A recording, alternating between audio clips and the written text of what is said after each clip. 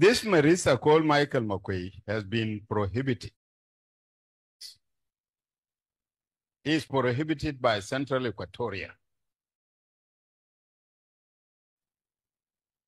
But there is nobody finding its implementation. Nobody is implementing that. But it is banned by an order, and I read that order. That drink called Michael Makuei is harming our children.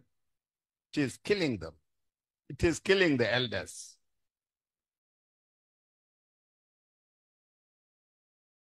And doing a lot of things. Why should it not be banned?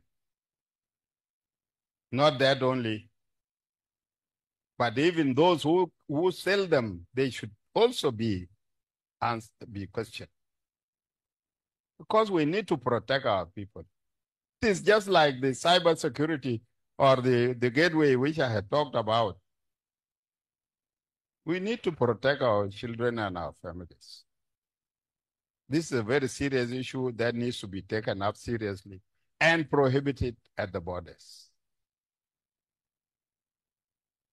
And if it is produced here, then it should be closed down and these people arrested. If it is produced here, it means that they are working without license. And if they are working even with license, did those of Dr.